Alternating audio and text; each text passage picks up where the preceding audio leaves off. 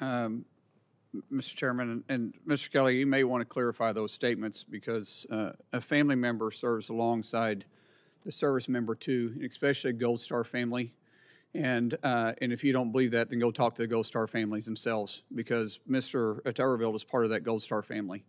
And you know, comment Senator, there, but I'm just Senator, I appreciate. No, I'm not yielding time. I'm just saying you may want to clarify that statement. Well, I can clarify it right now. I know, but it's my time.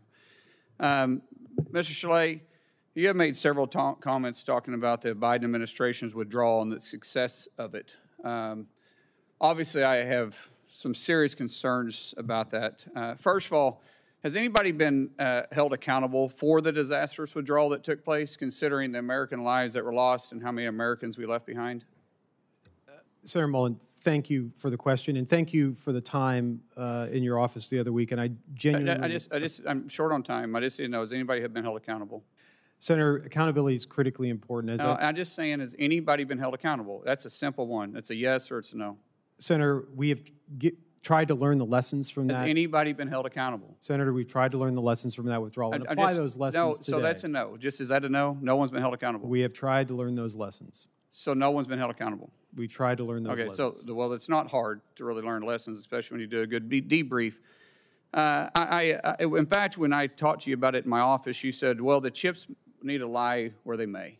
That was your comments when I was talking to you about the accountability. Because if we don't learn lessons, then we're definitely determined to make those same mistakes again. Several times, Secretary Blinken and this administration lied when they said that every American that wanted out got out. Do you believe those statements were accurate? Senator, I do. Oh, you do? Well, then why was there hundreds of Americans that got out? And by the way, the night of the 29th, the 28th, and the 30th, I was assisting trying to get those Americans out when you guys said that every American that wanted out could get out. But the truth is, the Abbey Gate, after the bombing, HKI was closed, and you know this as a fact. No one was getting into HKI. They were getting turned away. In fact, the morning of the 30th, and this is recorded on your hotline that you set up for Afghanistan, I was asked, because I had a 3-year-old girl, plus I had Miriam and her 3 children, plus a whole host of other people that we were trying to get in. And all night of the 29th, you guys were taking me from gate to gate to gate to gate to gate to gate to gate, trying to get these individuals in HKIA. And all that had to be said was that you guys had to call over the gate and ask for them because we were dealing with the Taliban. And see, the Taliban, ironically enough, if we paid them enough money, we could get Americans out. But the State Department was stopping us every step of the way. And so the morning of the 30th, your employee at the State Department asked me personally, do you have another way to get them out? Because we've closed the airport.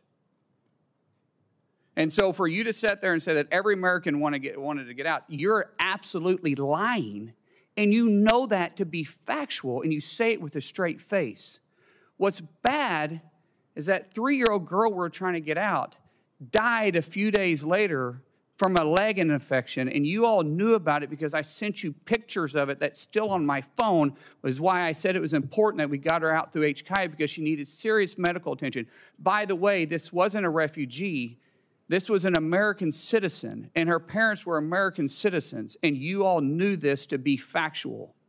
And then when we drive her across the country and we get her to the border to Chekistan, your ambassador, Ambassador Promagine, which this is also recorded, told me personally, I was told by Washington, D.C. not to assist you in any way.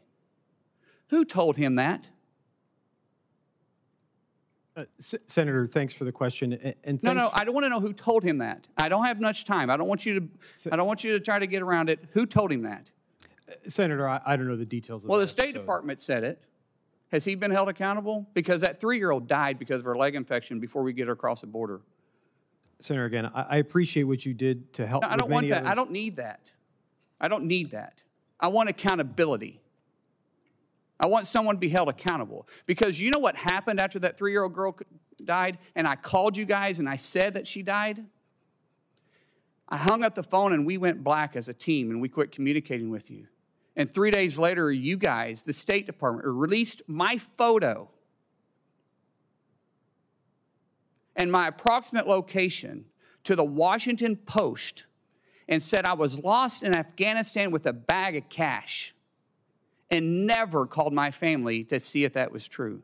Never called my wife. You guys released it to a political rag, and they ran it, and they put my life in serious danger, including the entire team that was trying to get the Americans out that you guys left behind. And not one single person has been held accountable. And then when Miriam and her 3 kids from Arlington or from Amarillo, Texas, when we finally got them out across the border of Tajikistan, without your all's help, because you guys refused to help us, because you told the ambassador not to assist us anyway, Secretary Blinken, the person you was advising, goes to the podium and says, the State Department has successfully negotiated to get the first Americans out since the fall of Afghanistan. I didn't know you guys were there when she had a gun held to her hand with her 2-year-old in her arms.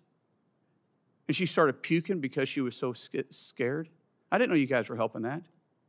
I didn't know you guys were making a single phone call. I didn't know you guys were there paying off the Taliban with that bag of cash that you said I had in the hands. I didn't know you guys were there. And you're going to tell me that you can't say if someone's been held accountable or not? Senator Mullin, your time's expired. There's a problem here. And there's zero chance I support you moving forward.